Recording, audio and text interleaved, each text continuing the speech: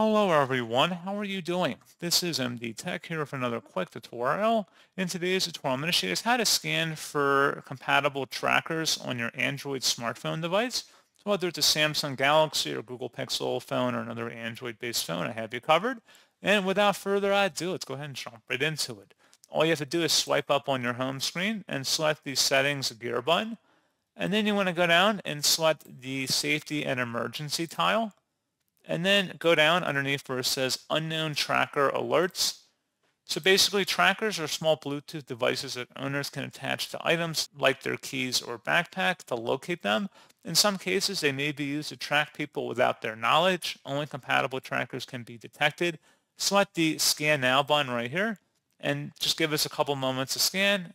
So check for trackers near you right now that are separated from their owner. Manual scan results are not saved. Fortunately, you can see that no trackers were detected, and hopefully in your case, you get the same result. So pretty straightforward process on that, guys. And as always, thank you for watching. I do hope I was able to help you out, and I do look forward to catching you all in the next tutorial. Goodbye.